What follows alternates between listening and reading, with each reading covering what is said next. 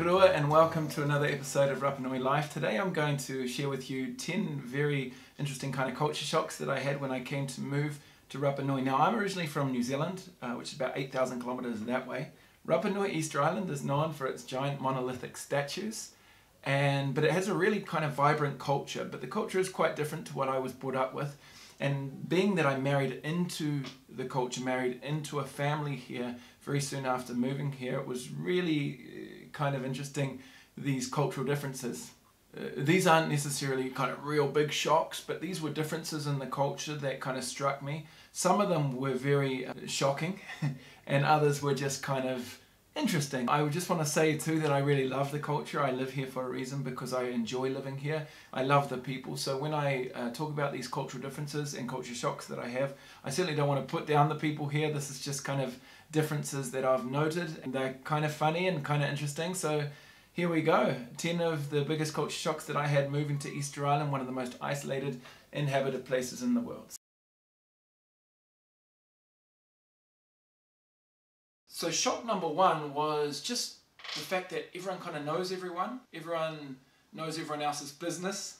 If I walk into town, I have to say hi to probably a quarter of the people. They know who I am. They know what I do for a job. They know who I'm married to. And I guess it's just small town life, but it was something that I wasn't really used to before I came here. And so one of the things I like to do is if I go over to Chile, I like to hang out for a few days just by myself. I don't want to talk to anyone. I just want to be alone. I've got a lot of friends over there that always want to hang out, and I'm like, no, just give me a little bit of time to wind down. And I just walk the streets without having to say hi to anyone, without knowing anyone. Now, it's really cool knowing everyone, being part of a community, but it is something that I find that I have to really have some time off the island to relax my mind a little bit from it.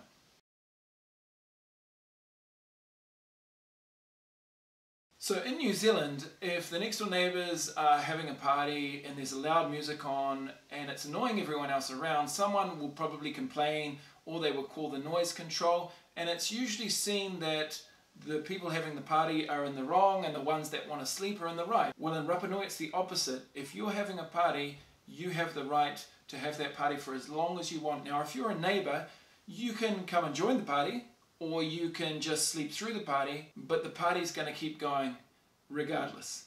And so that means that anyone else has a party, the people who had the party before either have to join that party or just put up with it. Get-togethers and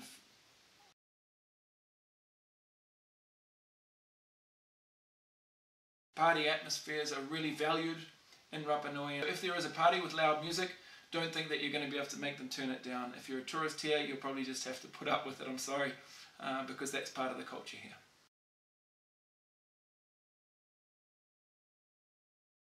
Yeah, something that I had to get used to was the fact that they don't really do small talk in Easter Island, Rapa Nui. So New Zealanders, we love to interact on small things. You know, we'll get together and say, oh, you know, what do you do? And do you play some sport? And your kids, what do they do? And what schools do they go to? And we kind of just, there's this small talk going back and forth and getting to know each other.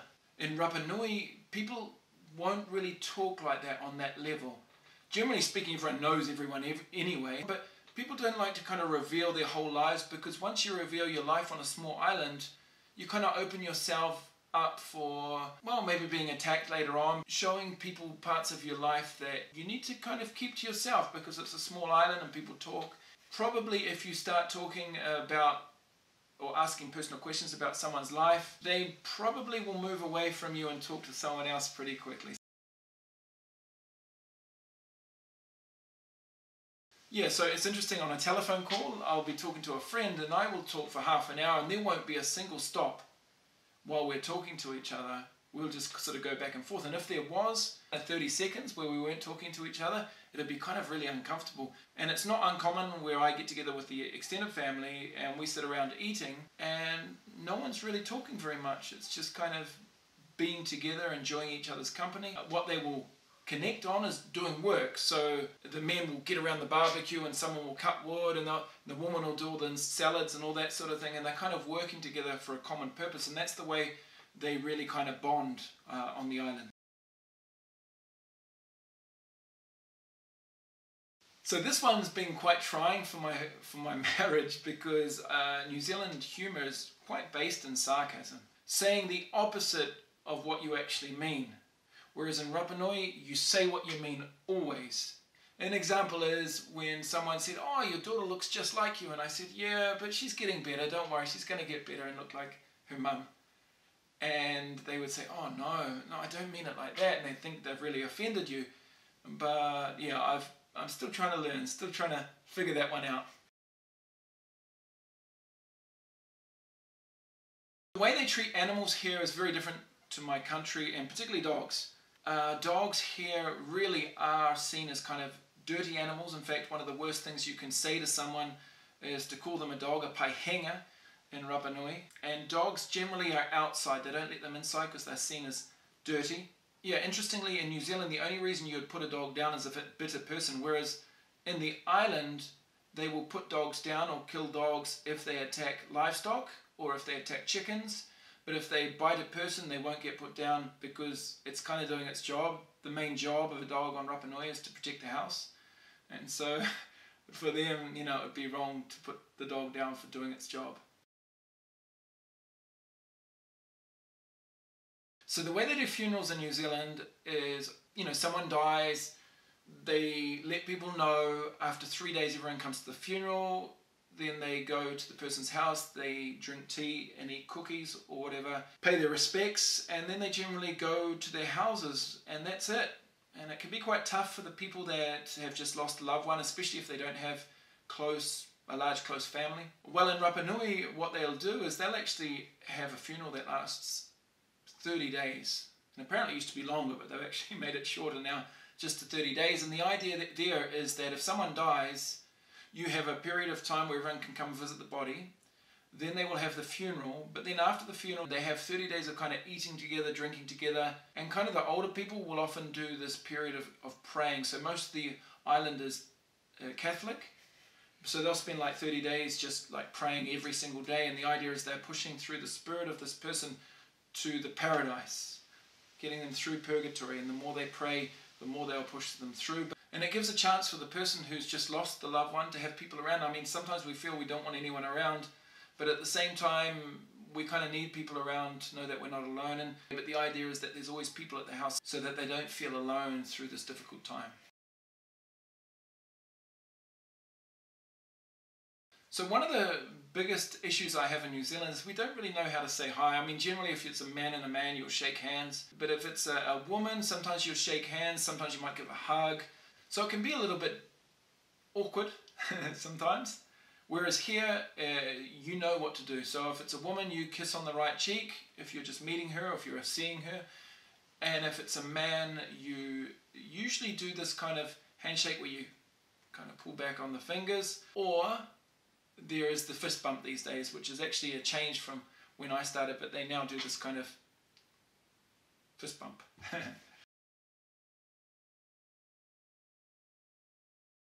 There's not too much on the island that I was really shocked with, but I have eaten horse a number of times on the island, which is actually very tasty, very good. But there's so many horses on Rapa Nui that every now and again they'll slaughter one and use it to eat, and I honestly think they should do it more often. Horse meat's very, very tasty, much more tasty than I thought it would be. Raw fish is something that people find a little bit shocking when they come to here. It's called ceviche. And the way they make their raw fish is with lemon, so it's kind of seared with lemon, but then they mix red onion and cucumber, capsicum, and sometimes coconut milk, and make this kind of raw fish. Absolutely incredible. Fish guts is another thing that was kind of a little bit different for me. I remember when I first saw it, we cleaned the guts out, but then they cleaned the guts, took all the caca out, and then they deep fried it. It's actually very good. I enjoy it now, but that was kind of shocking. Now in New Zealand we generally eat potatoes as a side or rice as a side, but in Rapa Nui they'll often have taro, sweet potato and yams as their main side, which was something that was kind of foreign to me, but you get used to it and actually start to enjoy it after a while. The amount of people that play musical instruments on this island is absolutely incredible. If you're at a party or something, it's basically hand the guitar to anyone and most people can play a song.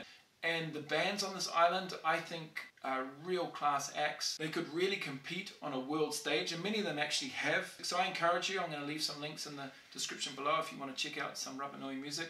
But these guys are incredible musicians, and just the sheer quantity of people that can play.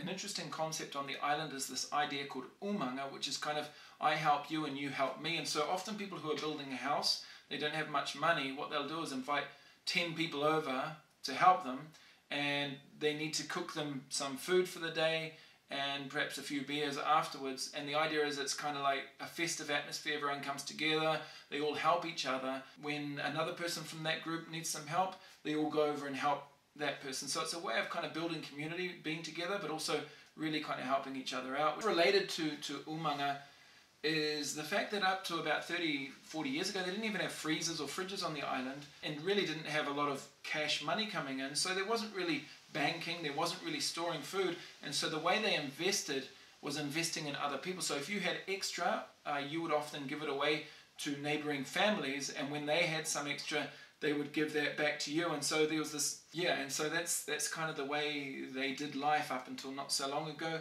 But now with tourism and money and banks and freezers, and that's changing a little bit, but there is this generosity, particularly with food.